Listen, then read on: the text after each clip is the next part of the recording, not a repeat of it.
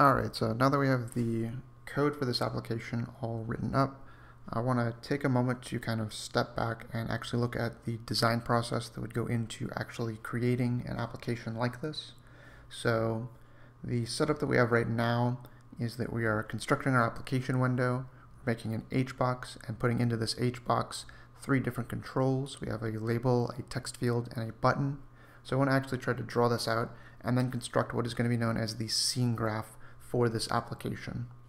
So we'll set this up. So we've got our application window, and then within this window we've got these 3 different controls, each one next to the other in this horizontal arrangement. So I'm going to kind of position these about right here.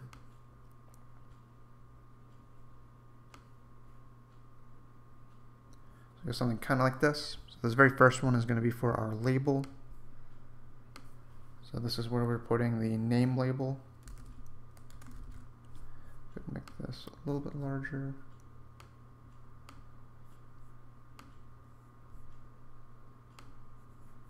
We then have our text field.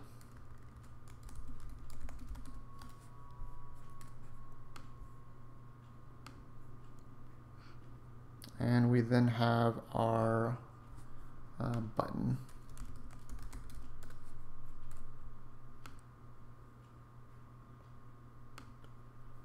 Okay, so with this setup right here, we see that the very sort of top element that we're dealing with is this HBox, and within that HBox we have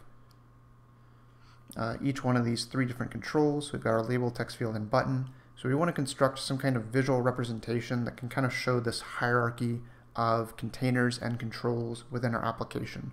So the way that we can go about doing that is with what are known as scene graphs. So to construct a scene graph, we first need to establish a sort of top-level element. This top-level element is going to be what is known as the root node, or just the root of the application.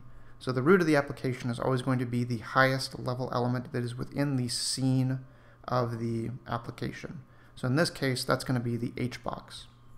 At the very top of this, we're going to have this HBox right here. So the HBox that we called just HBox.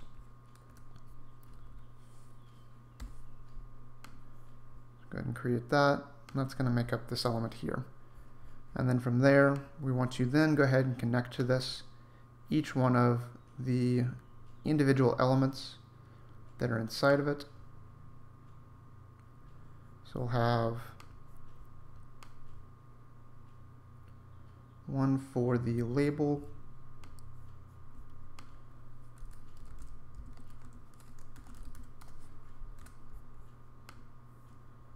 place that here. We'll then have another one for the text field.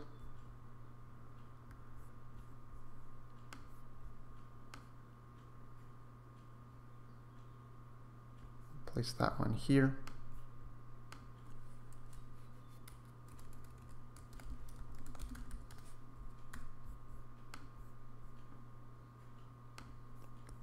And then we'll have one last one at the bottom here. And this will be for the button.